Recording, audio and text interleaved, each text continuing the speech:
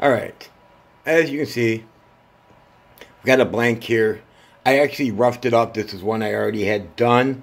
Because what I'm going to do is I'm going to do a quick little video on showing my sanding process on quote-unquote acrylics, epoxies, any of the ones that we normally turn and we call acrylics here. So I went back through and I kind of scuffed it all back up. You can see the sanding marks in it. So it's like it just got done turning. So what I'm going to do now is reset the camera back up. Excuse the jerkiness here. I'm in a weird area in the shop for this at the moment. There we go. Get this back in focus there.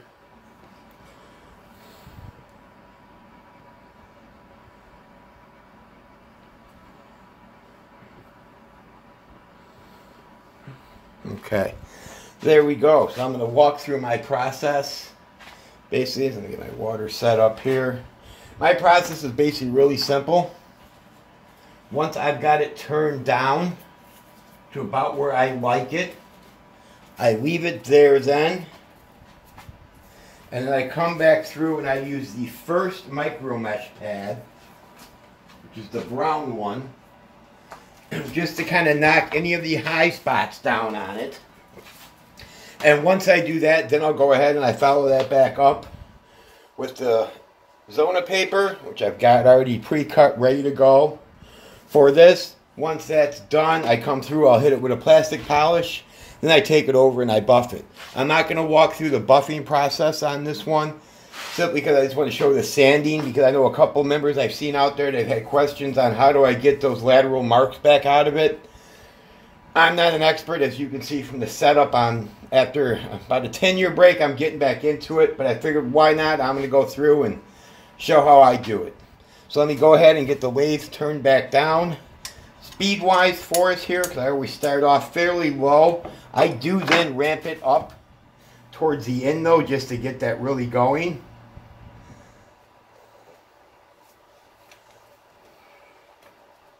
You do this enough times, you kind of get a feel for where you're at on it. There we go.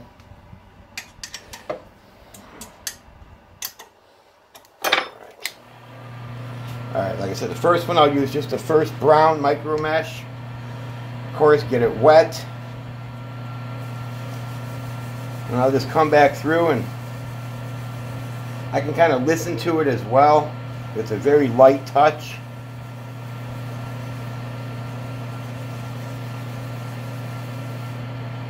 I like to keep it nice and wet, keep that blank cool.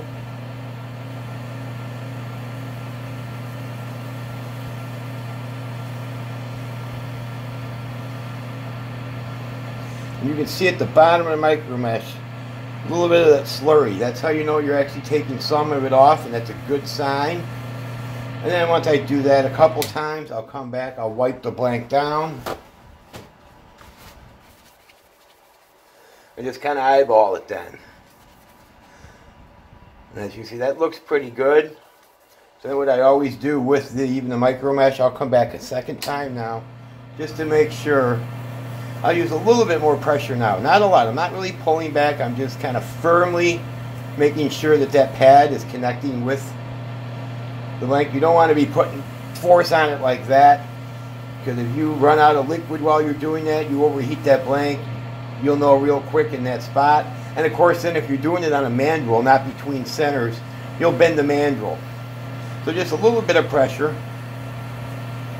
I'm pretty sure that's good now, so I'll turn it back off. We'll wipe it down.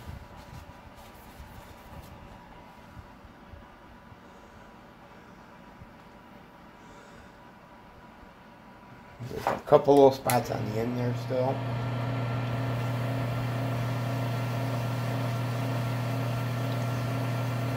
So I'll come back through it.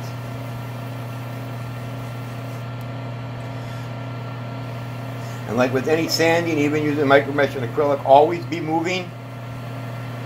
Don't stay in one spot.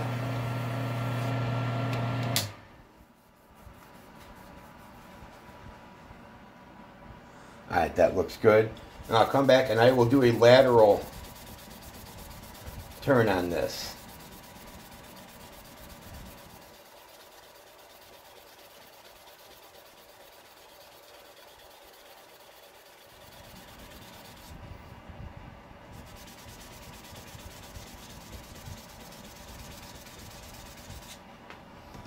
And of course, then I'll wipe it back down. See where we're at. Alright, that's looking really good. So we move on to the Zona paper. And this is just, my technique is I'll hold it like this, and I just kind of gently pull it back and forth towards me. Not a lot of pressure on it. As you can see, it's pulling. Actually coming off. I'll rinse.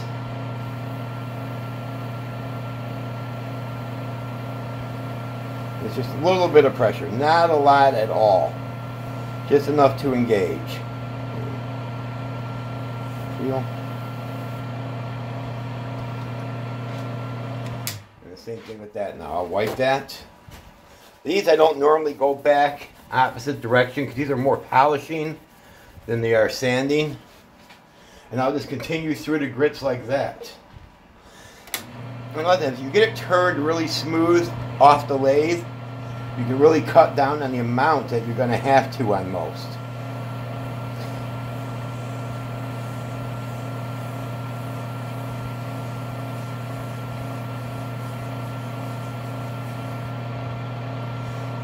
Now, after this one, I'll go one more grit, and then I'll turn the lathe speed up a little bit.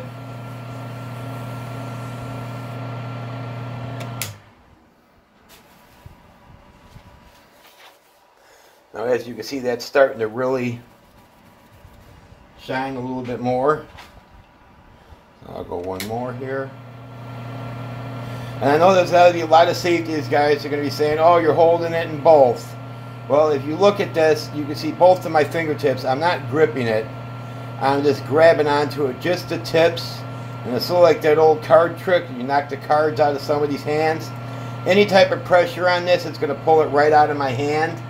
And since I am doing it between centers, I don't have a chuck on here. I'm not worried about anything on the headstock side, grabbing my arm or my wrist.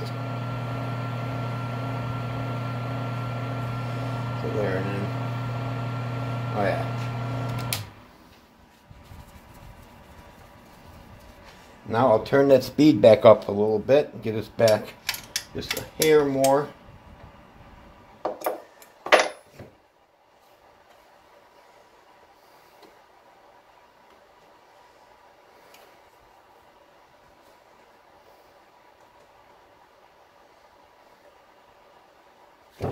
There.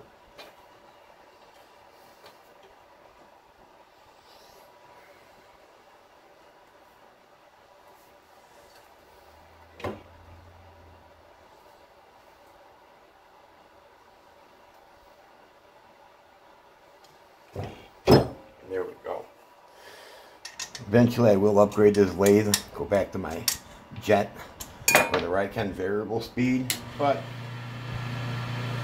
little Harbor Freight Special here does the job fairly well. And then again, I will note, on the higher speeds, I even decrease the amount of pressure that I'm doing with it a lot.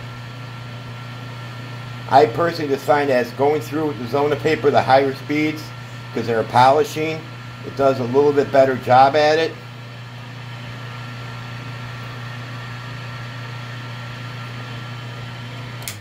And I always make it a habit. I wipe it off in between each one just to make sure I haven't embedded anything in there, dust-wise or anything like that. And that looks really good. So I'll go through these last two. And these last two in the Zona I found, and David, he'd probably be able to clarify it even better. These are really more polishing than they are anything else.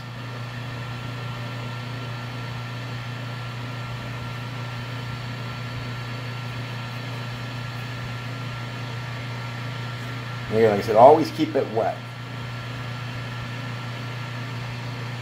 All right.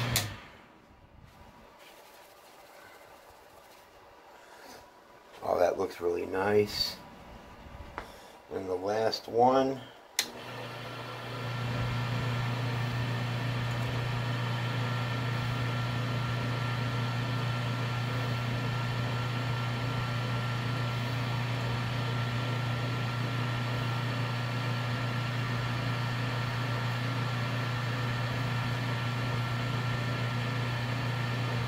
Okay. Get the water out of the way. One final wipe down here.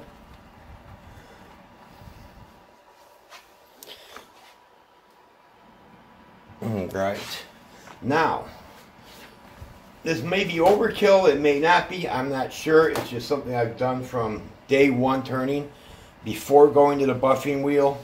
While I still have it on the lathe, I use, let me make sure this is actually getting in focus here. Oh, not even close. I love a little bit of the plastic polish on it. I put a little bit on the paper towel, and I will coat the blank completely with it. It's also saturating the paper towel.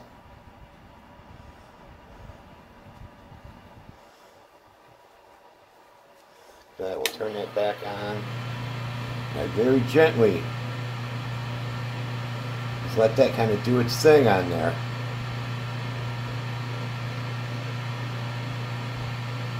I'm using very little pressure on that. I'm just letting it touch. Slight kiss.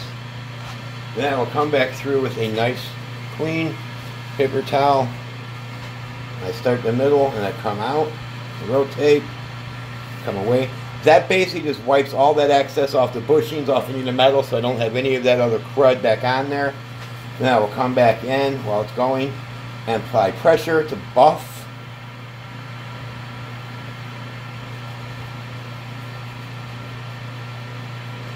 And then from here, I would normally put on my buffing wheels and give it a buff right before putting on the pin as a final one. But as you can see on that, guys, that's a pretty good finish. Let me go ahead and